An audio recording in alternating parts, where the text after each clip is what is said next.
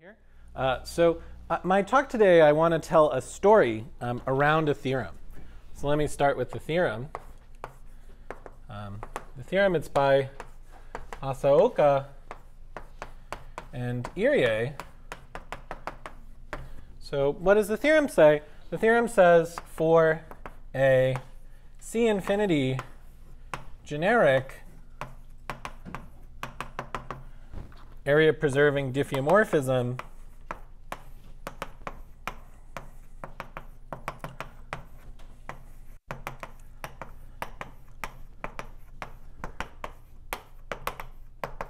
of S2 preserving the area-preserving diffeomorphism of S2, the union of periodic points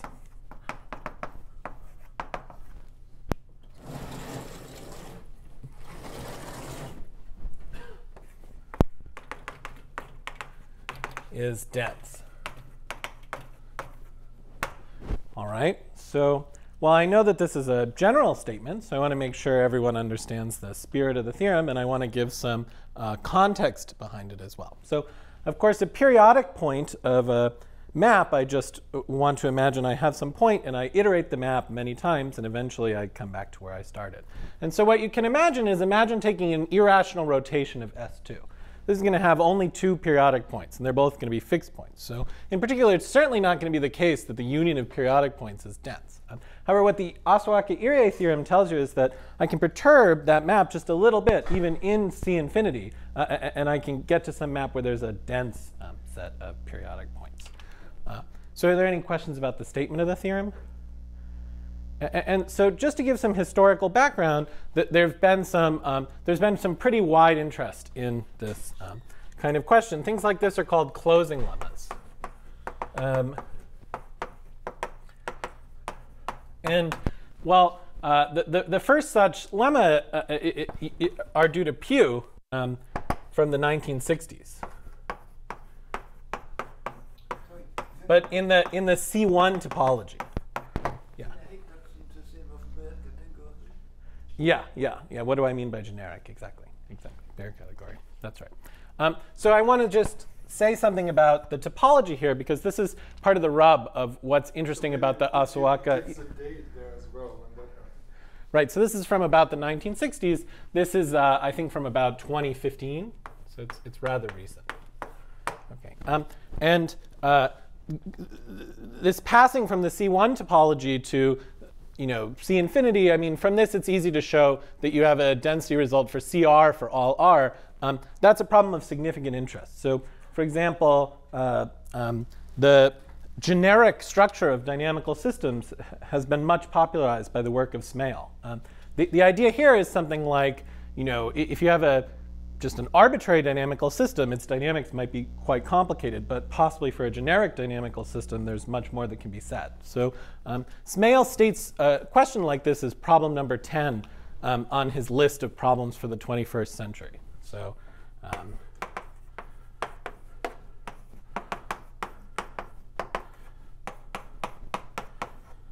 what Smale's problem is about proving statements like this. I mean, here I have S2, but I could look for statements for arbitrary manifolds and not necessarily preserving an area form. But at any rate, suffice it to say that this is a question of significant interest in dynamics. And so the reason that I picked it as the starting point of my story is one reason that I really like this result is that the techniques involved in the proof use a lot of symplectic topology. So I think it's a good starting point to learn a bit about what symplectic geometers think of.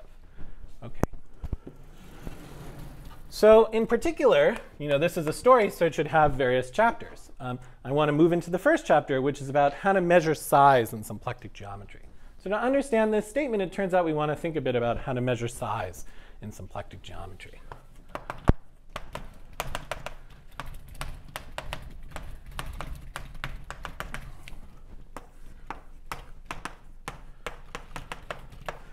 Any other questions before I get? Do you mention Michel Hermann at some point? Maybe, depending on the time. But I have a tightly packed talk. So. I mean, that's a nice story. So Michel Hermann actually proved the result which essentially says that the question from C1 to C infinity is not a good question. It stopped the research, and because of this and some other work, he became a member of the French Academy. So it's a very interesting story. But right. If we have time at the end, we can tell more about the story. But right. OK. So I want to get to how do we measure size in symplectic geometry? Well, first, let me remind you what a symplectic manifold is. So a symplectic manifold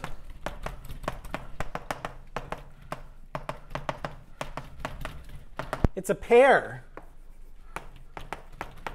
of, well, I have a even dimensional smooth manifold. And this omega, it's a differential 2 form. Well, it's closed. And it's non-degenerate in the sense that if I take omega and I take its wedge product with itself n times, I get a volume form.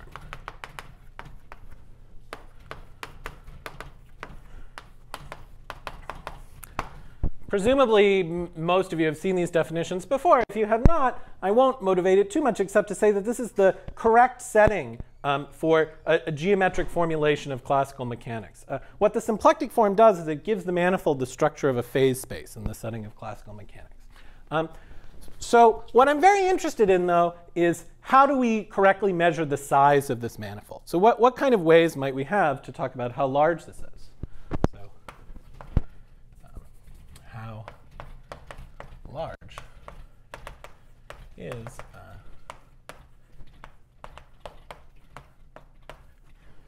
well, probably the simplest possible measurement that I could write down, given the definitions that I've put on the board, is the so-called volume of this symplectic manifold. I can define the volume of m omega to just be, well, I have this beautiful volume form here. So I can just integrate it over m. And then I like to divide by n factorial. Okay. So this is certainly some kind of reasonable measurement of size. Now, what do I mean when I call this a measurement of size? So for the purposes of this talk, the way that I know that I have a good measurement of size is that it should be monotone under symplectic embeddings. If I have a symplectic embedding of one manifold into another,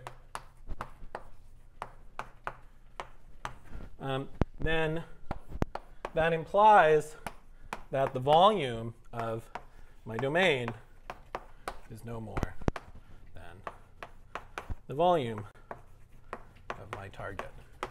And so here, just to give you some notation, what do I mean by a symplectic embedding? By the way, I want these to be manifolds of the same dimension. What do I mean by a symplectic embedding? Well, hereby, so this Hookhour S means that there exists a smooth embedding that pulls back the symplectic form on the target to the symplectic form on the domain. Okay, so that's what I mean by an embedding. So this is some kind of size measurement. But I claim that it's not always too informative.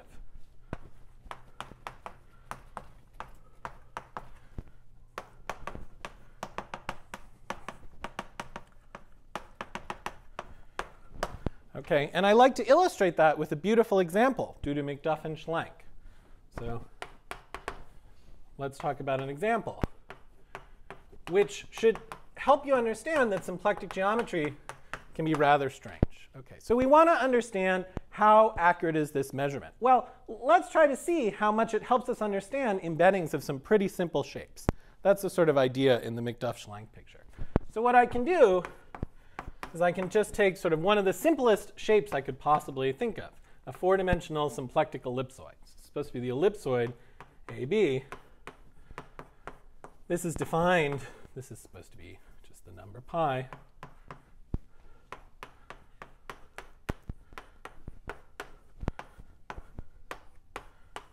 It's a subset of C2, which I'm identifying with R4.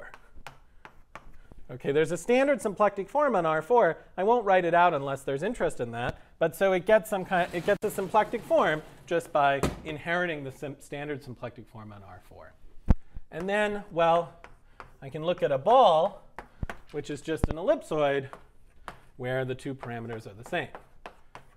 Okay, and so then I can ask, well, when can I put an ellipsoid into a ball? And how much does volume tell me about this question? So to make this precise, I can just define a function which encodes the answer. So I can define the function C of A, which is equal to the minimum over lambda, such that I have an embedding of my ellipsoid into a 4-ball of size lambda. Okay. So if I can compute this function, then by scaling and symmetry, I know exactly when I can put an ellipsoid into a ball. So in a minute, I'll tell you what this function is. And well, if you haven't seen it before, the point is that you probably won't be able to guess how complicated this function is. Okay, so what is this function?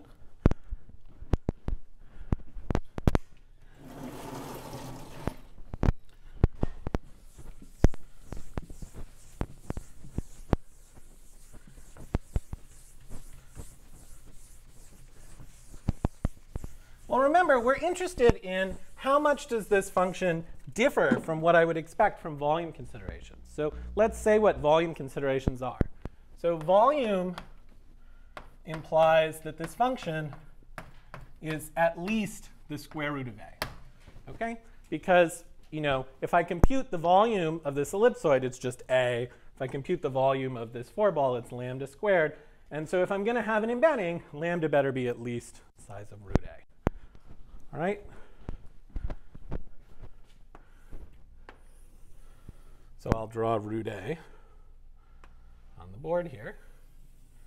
Here's sort of root A.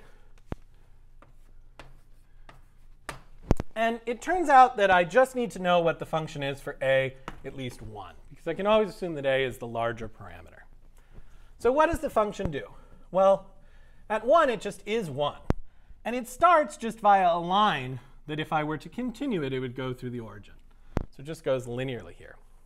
And then at 2, it suddenly changes its mind, and it veers directly to the right. And it just continues horizontally until it hits the volume curve at 4. OK, so I'll tell you a little bit more about what the function does. But first, let me make sure that you understand geometrically what this is saying. OK, let's think about what the result at 2 is saying.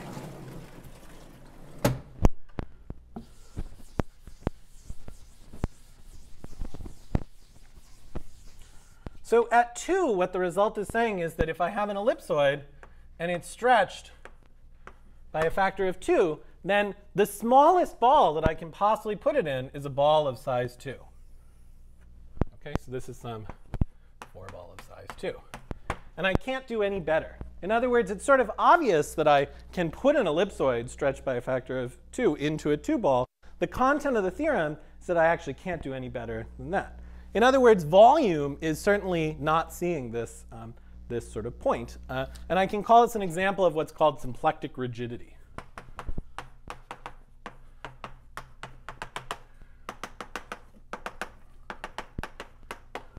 On the other hand, if I look at what this statement is saying at 4, well, I have an ellipsoid E14.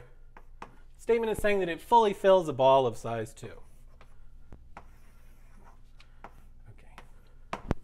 So I could call this symplectic flexibility. That's a great question. Let me postpone answering that for a moment. The short answer is no. And then the sort of no, but the medium length answer is actually sort of kind of, at least up to an error of epsilon. Right. Well, up to, so let me tell it a little bit in a story. So this is some result due to McDuff and Schlenk. And in McDuff and Schlenk's result, it's totally unexplicit what this map is. The result is sort of very complicated. It uses equivalents of Gromov and Seiberg-Witten invariants. There's sort of a lot of stuff. So certainly if you were to just read their paper, you have sort of no idea what this map is in any explicit way. However, it was later pointed out by Roger Casals that some of these maps you can construct at least up to an error of epsilon using almost toric fibration. So there's some kind of, I don't want to go into the details of what an almost toric fibration is, but there is some kind of way to see this from the point of view of toric geometry, at least up to an error of epsilon. If you're happy putting this into a ball of size 2 plus epsilon, it's really a smooth map, indeed. It is really a smooth map. Yeah. So anyways, let me keep telling you a bit about what goes on here. I'll sort of block my previous board, but I think you sort of saw the point. Well, so now what does it do? Well, it always has to stay above the green line. So it actually just repeats the same idea. It goes via a line, then if I were to extend it, it would go through the origin. And then it changes its mind and it veers to the right. And it does it again and again and again and again. And it does it infinitely many times until it accumulates at the golden mean to the 4th power. OK, so where this tau is 1 plus root 5 over 2, the so-called golden mean, which, by the way, is about 6.8. Now, what else does it do? Well, the next interesting thing really happens at 17 over 6 squared. Okay. As I'm sure you all knew, just sitting here, it had to be 17 over 6 squared. So what happens at 17 over 6 squared? Well, there, the function just actually is equal to root a. So after 17 over 6 squared, volume actually does see the whole story. So from the point of view of this particular embedding problem, if the ellipsoid is sufficiently stretched, then actually this volume measurement is quite good. But it's really missing something over here when the ellipsoid is closed around. Now, what does it do in between these things? Well, it's some kind of mix of these behaviors. It has a step, and then it's the volume for a while, another step. The steps are getting smaller. I'm sure it's clear to all of you that there must be exactly 9 of these steps. So there's 9 little steps like this. OK. And a final point is, what are these numbers? I mean, this is 2. This is 4. The next one's 5. This one's 25 over 4.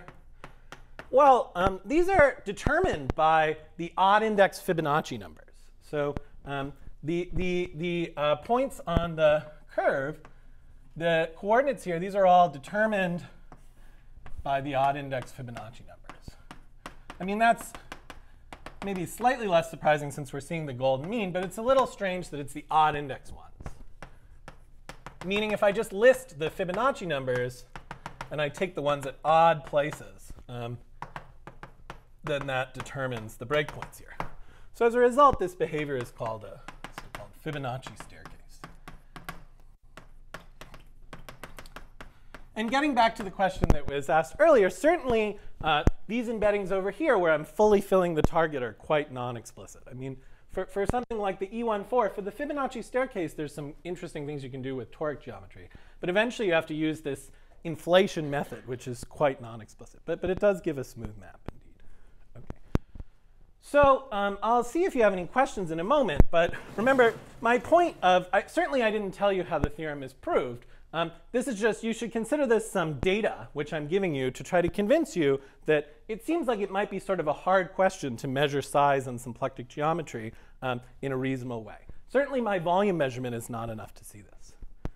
OK. So are there any more questions before I move on to the next chapter of the story?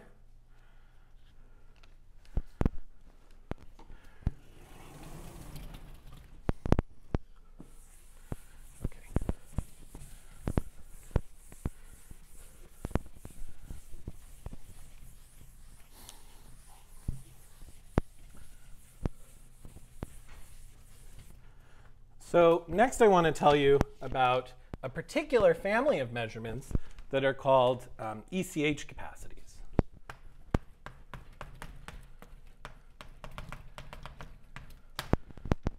So first I want to tell you what a capacity is. I mean, these size measurements in symplectic geometry are precisely what we call symplectic capacities. So size measurements in symplectic geometry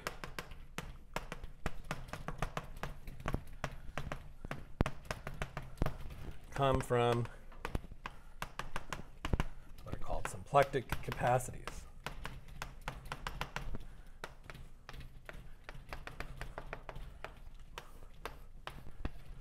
OK. So from this point onward in the talk, I'm now going to restrict just to dimensions 4, 3, and 2. There's nothing really special about dimension 4, at least for the next thing that I'm going to say. Later, there will be some special things which I point out. But I'm just doing this to simplify the notation. Of course, these manifolds that we were studying are certainly 4 manifolds. these ellipsoids, these balls. Okay. I'll make it clear where what I'm doing is special to dimension 4 and where what I'm doing is not. So what is a symplectic capacity? Well, there are various axioms that one might want to demand depending on your preferences. I'm going to pick out the ones that I want. So the first point is these should really be size measurements. So I take a 4-manifold, and I get some number. And I do want to allow myself to get infinity when I do this as well. OK, the key property is this monotonicity axiom. If I have an embedding of one 4-manifold into another, then it had better be the case that the size of the first is no more than the size of the second.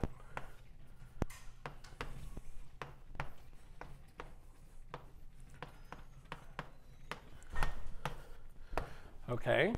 And then the third axiom, like I said, there's some sort of different conventions depending on who you are. But the idea of the third axiom is I want to make these symplectic capacities different from volume somehow.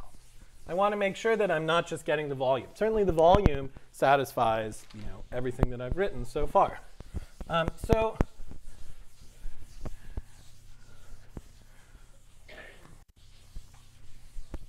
So one way to do that is to demand that the capacity of an ellipsoid, E1 infinity, is actually finite. OK, to distinguish it from the volume. I mean, there's a whole story about why this is a reasonable thing to consider coming from Gromov's non-squeezing theorem. I don't want to get too far afield from my talk. If there's time at the end, maybe I can say more about it. But suffice it to say for now that I just want something to show that what I'm getting is not actually the volume. And the volume of this would certainly be infinite. Of course, this is an infinite cylinder. You can think of this as a disk, with the product of a disk and R2.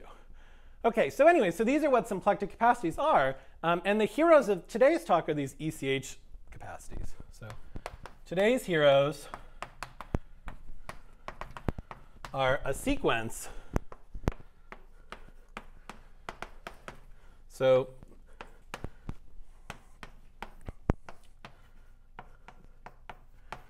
I want a sequence of symplectic capacities.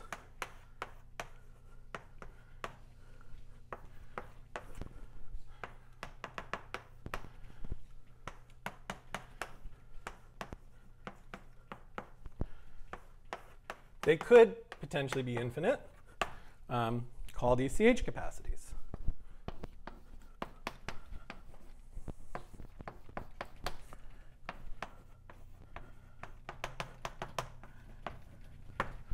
OK, well, hopefully soon I'll convince you that they are indeed heroic, at least from the point of view of this talk.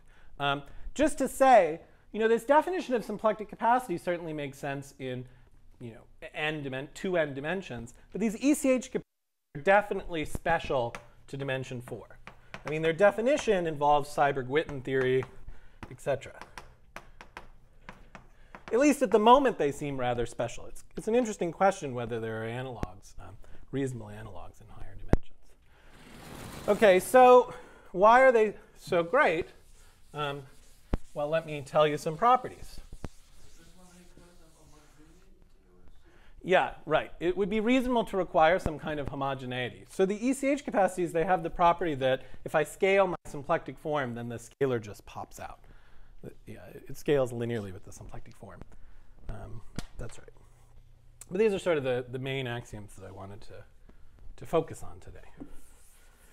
OK.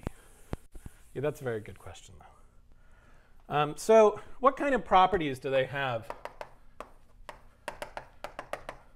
that should make you like them?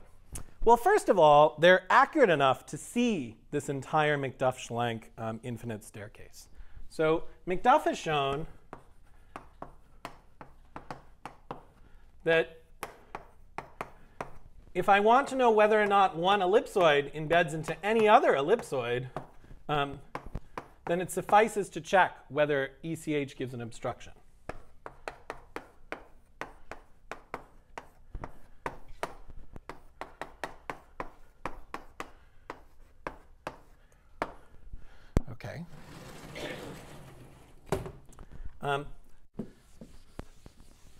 So I mean, earlier I presented this ellipsoid into ball thing as some kind of test for the accuracy of our measurements. This says that the ECH capacities pass the test. Of course, I'm the one who designed the talk, so maybe it should be less impressive because I rigged the test to be something that ECH could pass. But nevertheless, certainly we don't have analogous capacities in higher dimensions. This is some special thing for dimension 4. Okay.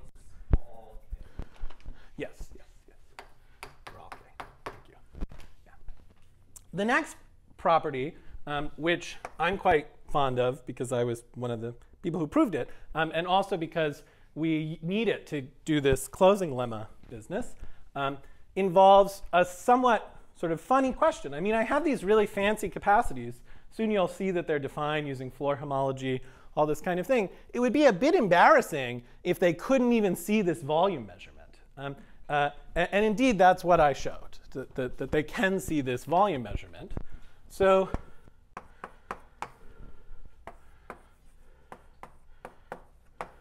what I showed is that if you take the kth capacity and square it and divide by k,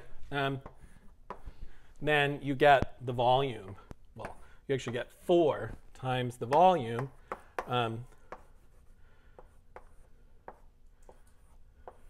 Now, you need some kind of assumptions such that this is actually true. These ECH capacities, they are defined for any symplectic 4 manifold. This is not in general true for every symplectic 4 manifold, but it is true for what are called, for example, star-shaped domains. And it's actually true in more generality than that. But if you want a sort of reasonable feel for it, this star-shaped domain is a good So you mean a domain in R4? Right, exactly. So I'm about to tell you what I mean. So I just mean, say, some open connected subset of R4 that is bounded. Okay. So that also inherits a symplectic form by restricting the symplectic form on R4. So certainly ellipsoids are such domains, but I don't need a toric symmetry, et cetera. And indeed, this holds in higher generality. In particular, eventually we're going to move to contact 3 manifolds, for which there's some kind of unconditional theorem like this. So this is really just sort of part of the story for now, that you can use these ECH capacities to recover the volume. And that's useful for this closing lemma. And of course, as I said, it's a bit embarrassing if you can't recover the volume from your fancy capacities. But we don't have a reasonable way to do this in dimension higher than 4. We have no idea what to do. Yeah, we have no idea what to do. Yes, that was going to be the next thing I was going to say. I was going to give you an example. So in fact, they're very computable for ellipsoids, say. For ellipsoids, they're pretty fun because I can say what they are, and then you can see if you can get the Fibonacci staircase.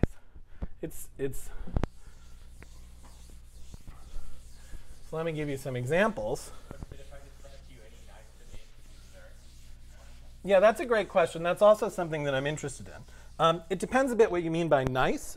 So for toric manifolds, I know a lot about how to compute them. I mean, I could probably compute it for any sort of what I call a toric domain. I mean, this ellipsoid has a torus action, but there are more general kind of things you can do.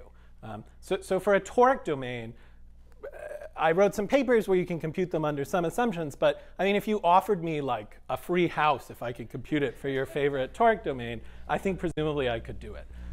But for some general symplectic 4 manifold, it's sort of rather hopeless. So it depends a bit what you mean by nice. Maybe I should talk to the trustee. Yeah. You should imagine that they're pretty computable if you have some kind of symmetry, like a toric symmetry, or maybe even sort of an S1. But for a general thing, they're rather hard to compute. So C1 essentially, I think Yaron has a computer program and Hutchins has a computer program to compute C1. What's the C1? Right. At least if it's convex or something. Yeah, it's convex. Under convexity assumption. Right. What does a domain do? Well, I didn't want to get too far afield, but for example, I could fix. I mean, since people seem rather interested in this, I could fix a open subset of the first quadrant. So I could look at an open subset of the first quadrant, and then I could look at the manifold x omega which is just the set of z1, z2, such that pi times the norm of z1 squared, pi times the norm of z2 squared lies in this subset. So, for example, yeah, exactly. You have some kind of torus symmetry. So, for example, from this point of view, if I take omega equal to just a triangle, if this is a triangle, if this is my omega, it's some region in the first quadrant of R2, then x omega is my ellipsoid, EAB. And I'm saying that if you draw me sort of any reasonable region like this, and my life depended on it, I could probably compute the ECH capacities of this. And something like an ellipsoid minus a smaller ellipsoid. Yeah, you mean, something like this or something? Or yeah, well, there are various things you could, yeah. I mean, as long as you have some sort of toric symmetry, you have some kind of chance, yeah. Okay, so maybe actually I'll skip over telling you what the ECH capacities actually are for ellipsoids, because I want to make sure I have time to get to everything. But you can ask me during the questions and answers if you really want to know. But suffice it to say that for ellipsoids, for example, they have a very simple formula. Yeah. For more complicated shapes, I mean, what I really have in mind is that in principle you could do some kind of like amoeba kind of thing like this or something. And they're more complicated, but still sort of, I think I could presumably do this. OK. So in the third chapter of the story, I want to tell you a bit about how these are defined.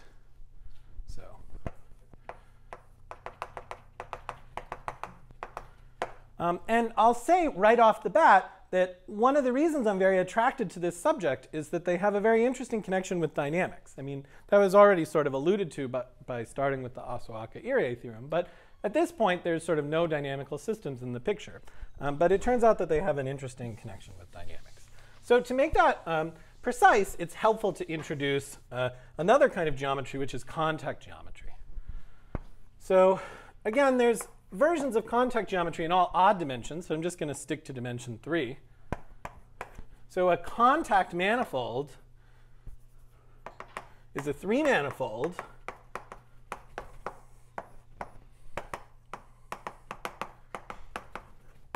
it's a 3-manifold equipped with this one form. So what I require is the one form, its wedge product with d of it to be a volume form.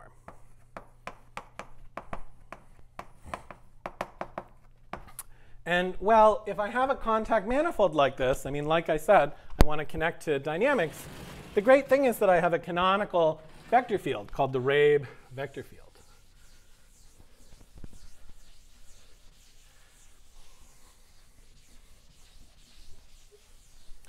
So lambda determines a canonical vector field, the so-called Rabe vector field. Well, the point is, since this is a volume form, d lambda has a one-dimensional kernel. So I can take a generator for the kernel of d lambda, and then I can just normalize it to have lambda length equal to 1. So I get this beautiful vector field called the Rabe vector field. And the point is that these symplectic capacities will come from thinking about periods of closed orbits of this vector field. So the closed orbits, they're much studied. They have a name. They're called Rabe orbits.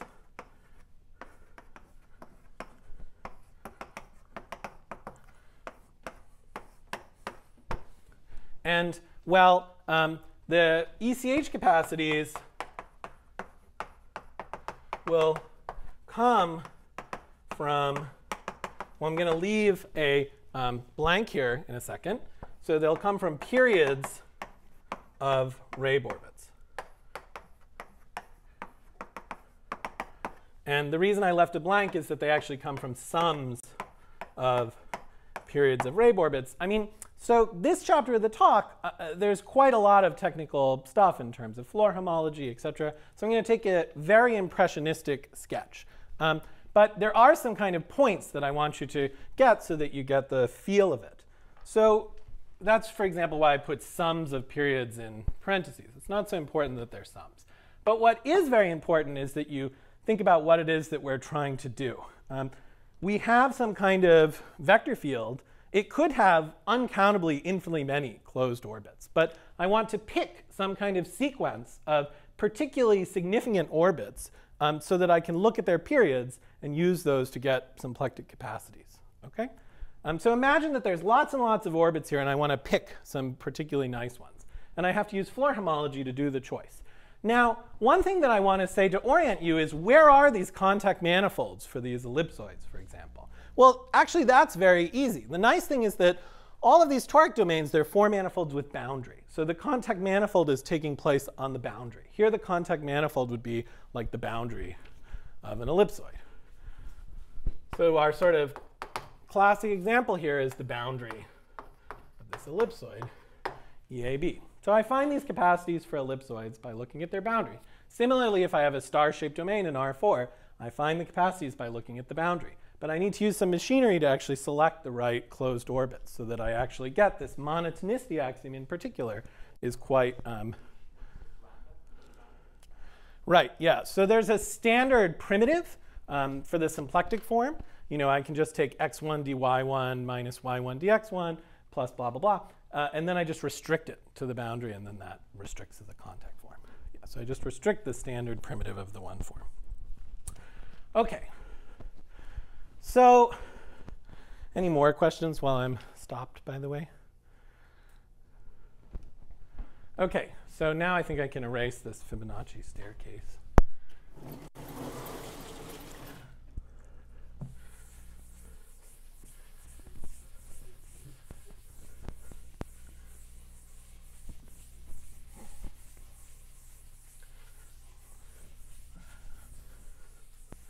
So how do I select the right orbits? The point is that I use floor homology to select the right orbits. So the sort of key idea is to use floor homology to select the orbits whose periods I want to look at. So as I said, here I'm going to have to give quite an impressionistic sketch. So I'll now give an extremely impressionistic sketch of floor homology. So what do I mean by this? So some details. OK. So this embedded contact homology, this is going to be some type of floor homology. So the embedded contact homology, it's the homology of a chain complex. I'm going to write the chain complex CCH. So the ECH is the homology of ECC, OK, this embedded contact homology chain complex. Now, what's this chain complex? Well, now that I told you that we want to select periods of orbits, you can kind of imagine what the chain complex might be. So what I want to do is I actually just want to take the chain complex generated by something like all possible closed orbits. So I guess I should write the differential here. So ECC is generated, say, over Z2. You could define it over Z, but for the application to the closing lemma, you don't need that. So it's just generated over Z2 by, well, remember I said that the capacities are going to be sums of periods. So it's actually generated by finite sets of Rabe orbits. OK, I left a blank here because I actually don't want all finite sets. I just want certain finite sets. OK.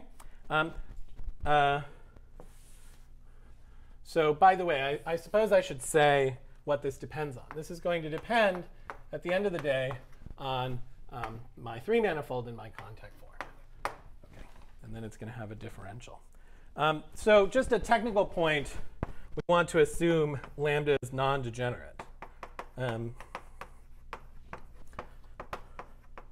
But again, don't worry about that too much. I mean, if you're familiar with Morse theory, this is kind of like saying that I want to look at a Morse function instead of just an arbitrary function. I want to look at a non-degenerate contact form instead of an arbitrary one. So I take this massive Z2 vector space generated by finite sets of Rabe orbits with some conditions that we'll suppress. And, well, the gain here is that I want something that is not going to depend on lambda. That's what Floor homology does for us. I want something that's going to be independent of lambda. So that's where my differential is supposed to come in. So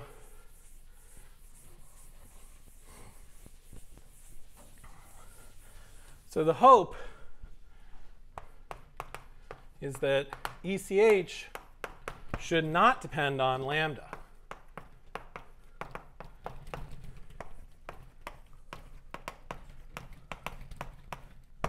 So in other words, what you could imagine is that I have a lot of different contact forms on a fixed 3-manifold. So I can imagine taking a family of contact forms and following its Rabe vector field around. Well, certainly when I do that, all kinds of bifurcations can happen to the closed orbits. They can do all kinds of things. But I want to rig my differential so that no matter what happens, the homology stays the same. And that's where Gromov's theorem of theory of pseudo-holomorphic curves comes in. So this delta, it's going to defined by counting. Well, again, I left a space here, but I want to count pseudo-holomorphic curves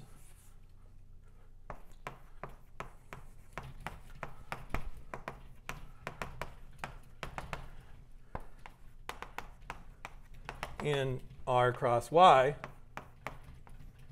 I want to think of R cross Y as a symplectic manifold, so I'll tell you what the symplectic form is.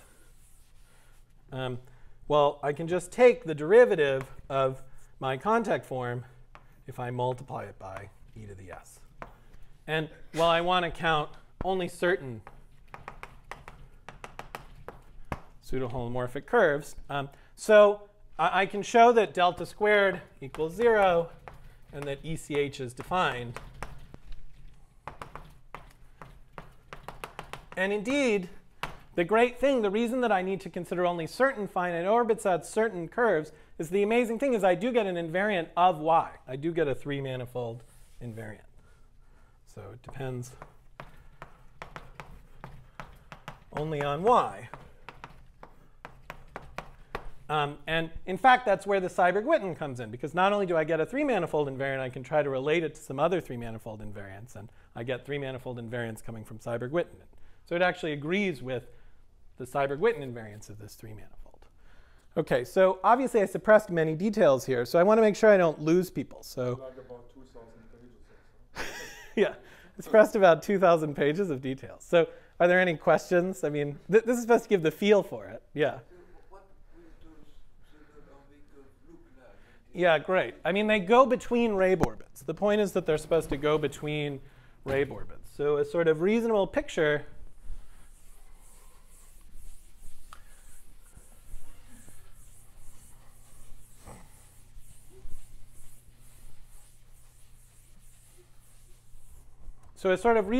that you should have is something like this for the curves.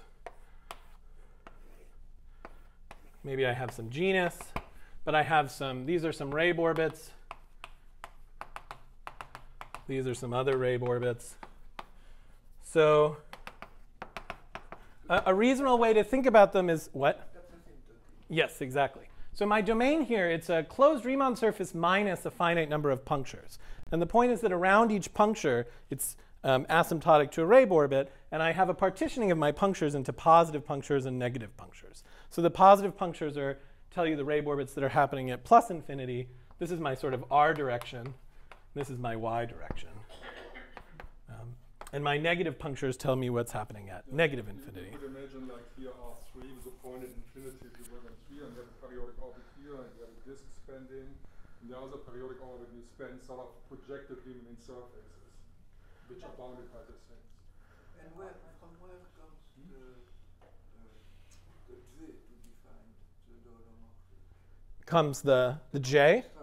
Yeah, that's also a great question. I mean, so, you know, Gromov's work, it involves how to define pseudo-holomorphic curves in symplectic manifolds. So I start with my contact manifold. I take its product with R. That has a canonical symplectic form. I can just take d of e to the s lambda. Maybe it's better to call it a standard symplectic form. So then I can just take any almost complex structure that's compatible with this symplectic form in an appropriate sense. So yeah, it should be R invariant, and it should do something reasonable with respect to the Rabe vector field. I mean, in particular, the key point is that it should take the Rabe vector field to d by ds, where if this has coordinate s, right? So if this is d by ds, my almost complex structure should take the Rabe vector field to d by ds. That's sort of the key which powers this. And then it turns out that the space of such things is contractible, and so I get invariants which don't depend on my choice of almost complex structure. So that's sort of some great observation of Gromov, that there is some kind of choice of almost complex structure, but nevertheless, you know, the homology doesn't depend on this choice. OK, so I want to zoom ahead a little bit just because I want to get done before the talk is over. What was it that you know, the guy who is the Fields medalist at Mathematical Conversations, he said that the clock stops when people ask questions. But I don't think that that's actually true. Smirnov said that the clock stops when people ask questions. So I don't think that that's true. So I want to try to finish in a reasonable amount of time. OK, so in particular, I've told you about this floor homology. I want to at least give you some feel for where the capacities come from. And the point is that not only is this a complex, but it's actually a filtered complex. So ECC is filtered by, well, earlier I called it the period of the orbit, but it's maybe better to think of that as the action. So it's filtered by, well, I can look at the action of an orbit gamma, which is just the integral of my contact form over gamma for gamma closed orbit. Right, so what am I saying here? I'm saying a closed orbit has an action, so a sum of closed orbits have an action. So I can look at, I get some kind of filtered complex, ECC upper L, which is generated by orbit sets with action less than L.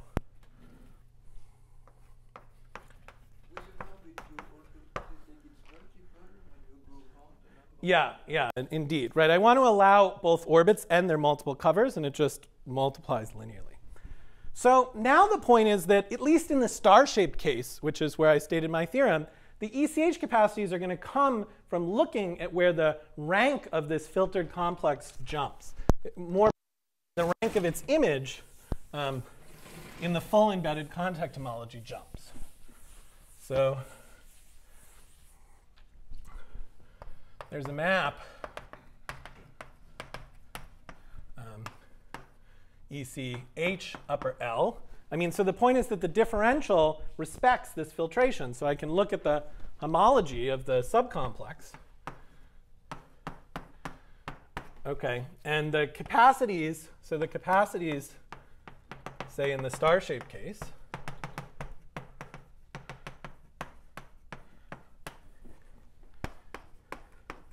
come from looking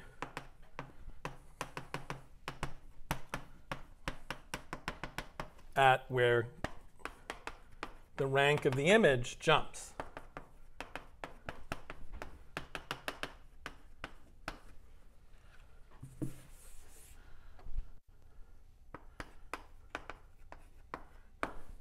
OK, so what you can imagine is, imagine this is some negative number. I mean, then this is just going to have rank 0. Now, the first interesting thing that happens is where L crosses 0, because I actually do want to allow the empty set of Rabe orbits to be some perfectly legitimate set. So then the rank is going to jump. But now I sort of continue looking, and then at some other point, the rank is going to jump. I mean, there's some kind of interesting point here, which is like, how do I know that this whole theory isn't just 0? like all of embedded contact homology. But suffice it to say that actually, eventually this thing, the full ECH always has infinite rank. So by some kind of magic, this always has infinite rank.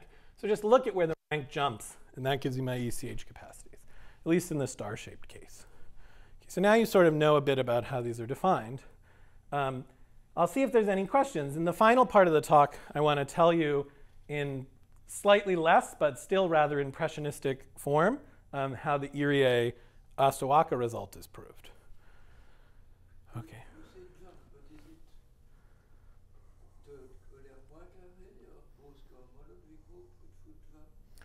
It's just the rank will, at least generically, the rank will always jump by 1. What is rank? The rank of the image. I'm saying this is just some map of vector spaces over Z2. And I want to just increase L and then see, for what values of L will the image of this, its dimension as a Z2 vector space go up. So ECL is the complex generated by periodic orbits of short length. Yes. And then you look when a certain cohomology class is hit, how much you have to open this window. Mm-hmm. And then these numbers where they change. But you have more than one cohomology group, so... Yes, sir. I'm sorry, I didn't quite understand the question. You have to say something maybe about the structure. Actually, it's like what, CPN? The CP infinity? That's what it has infinite rank. Right, right. I mean, could be the cohomology of CP infinity, something like this, has a generator once in every second dimension. Yeah. I mean, so maybe there is actually also a degree 2 operation on this thing. Well, I could have done it in terms of the degree, but I claim that what I wrote is a sort of perfectly well-defined process. But I think, for example, if ECH would be generated, there would be a generator of degree 2, and you can take products. You could look how high you can go in the number of products. So something like this in the back. But what is strange for me is that it's all come on the group of appearing and not about anything some of the well, maybe I just want to finish the proof, and then we can leave discussions for questions and answers. I mean, okay, okay. So now I want to give, in the remaining few minutes, a very impressionistic sketch of how the Asawaka-Irie proof goes, because there's at least 3 ideas that I want you to take from this sketch. Okay, so sort of the closing lemma.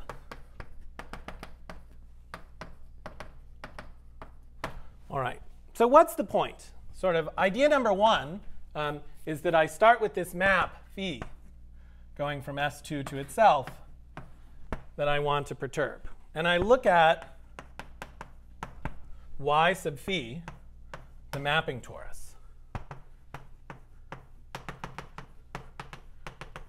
So just to be explicit, I want to write y sub phi, say, as S2 cross 0, 1 modulo some equivalence relation, and I give this 0, 1 coordinate t, say. All right. So there's a arrayed vector field here. There's a vector field here, which I'd like to at least pretend is a arrayed vector field.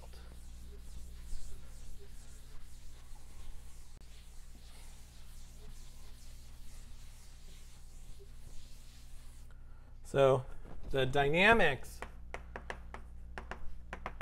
of the vector field partial t recover the dynamics of my map phi. OK, so that was point 1 that I wanted you to understand. We started in the world of surfaces. We went to 4 manifolds. I said that the symplectic capacities really come at the boundary, which is a 3 manifold. And now we want a 3 manifold to appear again. We just take the mapping torus of this map. OK, so that's sort of point 1. So now we're going to lie to give our sketch. But it's a lie that has a lot of truth. So our first lie is we want to pretend that this is actually a arrayed vector field.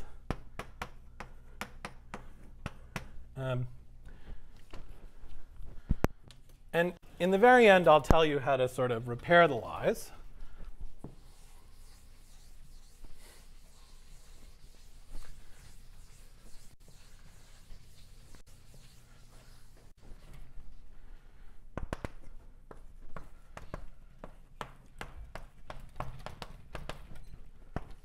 And let's actually say what its contact form is. So let's just call it lambda. OK, so well, now if you think about what this closing lemma comes down to,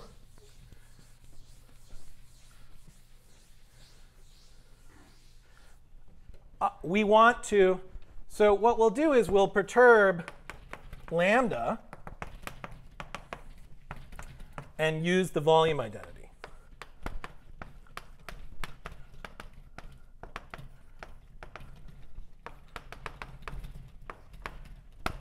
OK, so what does this closing lemma come down to? So what it comes down to, well, I pick some point P in Y, and I take some small open set U around P. OK, so what I want to do is I want to convince myself that if I perturb lambda a little bit, then I can guarantee that there's a closed orbit passing through U. Then I can use the bare category theorem, et cetera, et cetera. So I want to perturb to get closed orbit through U.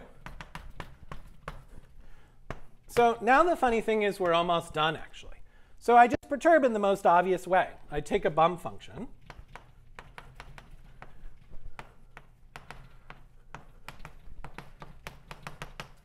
And I replace lambda, a bump function in U, and I replace, let's call this F. And I replace lambda with,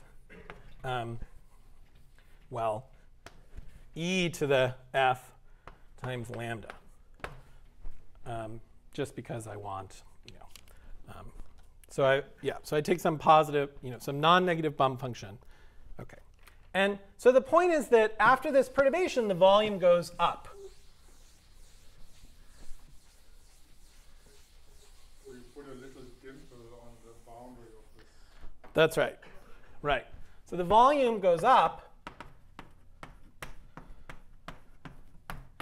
So as I said, this is some impressionistic sketch. I want to explain the key idea, and then if you have questions, I'll take questions in the question and answer. So the volume goes up. So what would happen if there were no Rabe orbits that appeared in this process? Well, if there were no Rabe orbits, then each of the ECH capacities would stay exactly the same. So if no Rabe orbits through U, each CK would stay the same.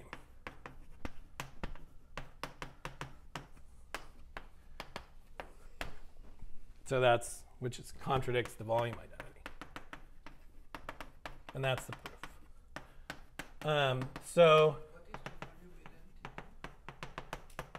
I'll write, the volume was that this CK squared over K converges to the volume.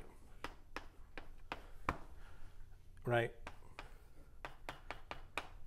Right. So, so just to say what the lie was, and also just to give you some idea of the amount of pages involved. I mean, so you would think from this that the Asawaka-Irie paper is one paragraph.